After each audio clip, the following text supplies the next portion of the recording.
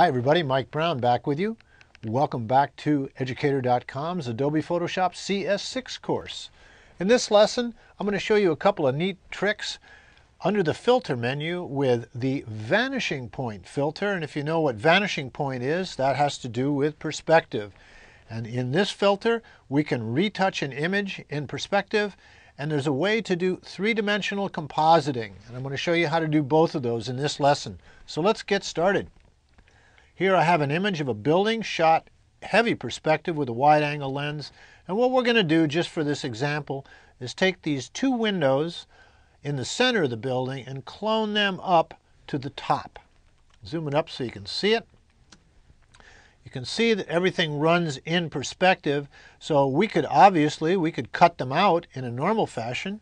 I think we can actually do that. Let's do it with the polygonal lasso tool and see how well it works. Just select, select, select, select, close it off, copy, paste, and move it up. But now you see that, let's do a little transformation. We'll rotate it. But you see that it's just, even when we move up there, we could do distortion and stuff like that, but it probably wouldn't match perfectly. There's an easier way. What we're going to do is use the vanishing point filter. So let's take a look at our layers. We've got a duplicate layer already. We'll go to the filter menu, right down below liquify oil paint to the vanishing point filter. Here it is. I'd already created a plane, but I'll start all over. This is the Create Plane tool. This is the Edit Plane. You can correct your mistakes. A Marquee Selection tool, the Rubber Stamp, a Paintbrush, Transformations, Color Picker, Hand tool, and the Zoom tool. So let's go ahead and zoom up, and we need to set a plane in perspective so that the filter knows what's up. So we've got the Create Plane tool, and we set down, as you see the little target, the four corners of the plane, and we set what's called a node. Let's zoom it up so we can see our edges here. Let's start right here inside this corner. Actually, let me see. That window goes out a little bit, so let's do it over here, right there. And we'll come back and follow the line of bricks in perspective all the way over to here. That works pretty well. We'll set it right on that line. Hand tool, come down and follow the, oh, I didn't move it over far enough, did I? That's all right. I'll fix it as we go along. We're going to come back down to this spot and then go over and go parallel and right in that corner. That's set our plane, but the plane is a little bit off because we're coming out here. So what we need to do is edit that with the Edit tool.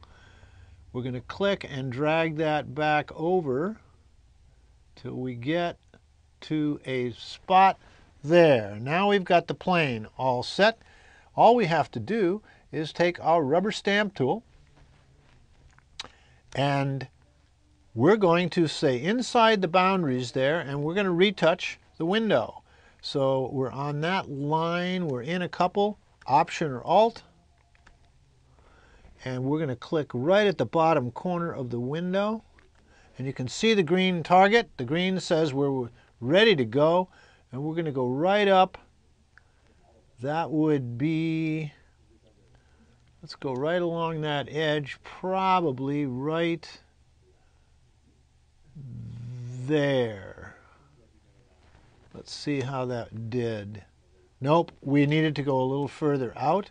So we're going to go ahead and set that again. I started on the line. I needed to be a little out. Option. Click. There's my target. And I need to be just a little bit out. Right there should do it. And I just start cloning. And then you can see down at the bottom, look at the lower part of the window that I'm cloning from. You can actually see the green cross. It's showing me where I'm at, so I can actually follow that edge pretty easily. And we just come back across and just go ahead and clone it in. It's pretty simple. And there we go. Let's get that edge nice and clean all the way up to the top. Let's go right over and take that archway out of there. Bring it back and fill it all in. There we go. I made a mistake, so we're going to pick that back up. I went too far. Okay, clean this. Down on that. I think I got it all. There we go. Zoom out. And you can see that in perfect perspective, these two windows now reside up on the top. We'll click OK. And there we have it. We'll zoom out. There's our layers. There was before. There was after. And you notice that in perfect perspective, we were able to clone from one spot to another using the vanishing point filter. So that's one thing you can do with the filter. The other, and we have now retouched in perspective.